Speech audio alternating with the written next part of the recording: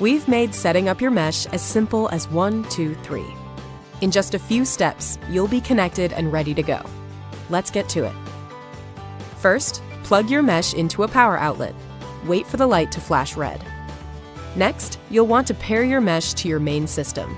To do this, you will need to press and hold the WPS button on the mesh and then on your main system for 3 full seconds.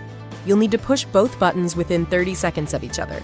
It works best to pair them in the same room, even if you are going to move the mesh to a different location. The light will flash green as they are pairing with each other. Keep in mind that once pairing is complete, the system and the mesh will both show a solid light. Be patient, as this can take several minutes. Thanks for watching.